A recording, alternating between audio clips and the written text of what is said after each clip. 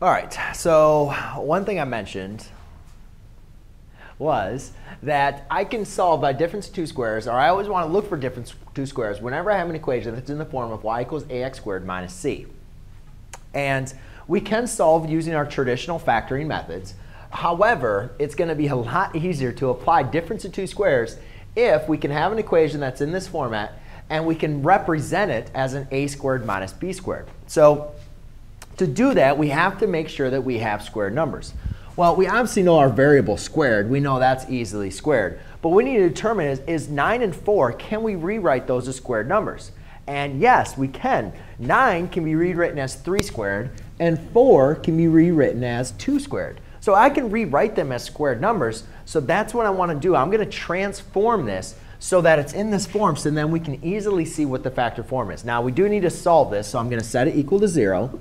And I'm going to transform 3 squared, or 9, into 3 squared, x squared minus 2 squared.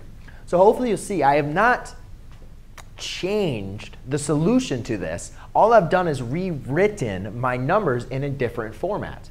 And one thing important to understand is 3 squared times x squared, that's the same thing. We can rewrite that again as 3x squared minus 2 squared. All right? So that's going to be a little bit of some properties of exponents, the power of product rule. So we can rewrite that as 3x squared. Now you can see I have a term squared minus another term squared, where you could say a is equal to 3x and b is equal to 2. All right? So now what we're simply going to do is now we can just apply difference to two squares. It's a minus b and a plus b.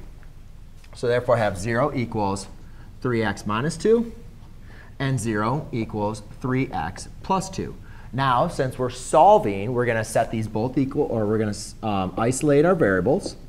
So you have 2 equals 3x, subtract 2, negative 2 equals 3x, divide by 3, divide by 3, divide by 3, divide by 3. X equals 2/3, x equals negative 2/3.